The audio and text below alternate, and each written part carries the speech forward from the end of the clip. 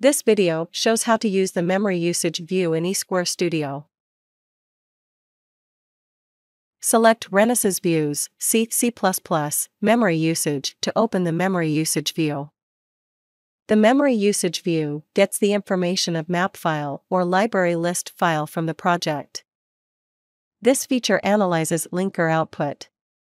The RAM consumption rate and stack sizes are not measured dynamically during debugging. There are three regions in the Memory Usage View: the Group Size region, the RAM-ROM usage region, and the Detail Table region.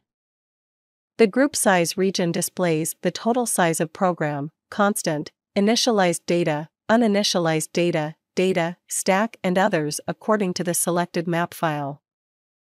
The Detail Table region displays the map file information of an active project or the opened map file.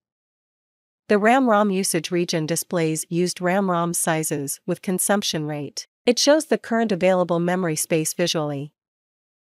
If your project is not built yet, the window will show a prompt asking for a map file. Build your project. The current ROM and RAM usage for the project is displayed in the RAM-ROM usage region. Hovering over the memory bar provides you with more detail about the memory usage. As long as the percentage is below 75%, the color of the memory bar will be green. Between 75% and 90%, the color of the memory bar will be orange. When your project requires more than 90% of the ROM or RAM capacity, the color of the memory bar will be red.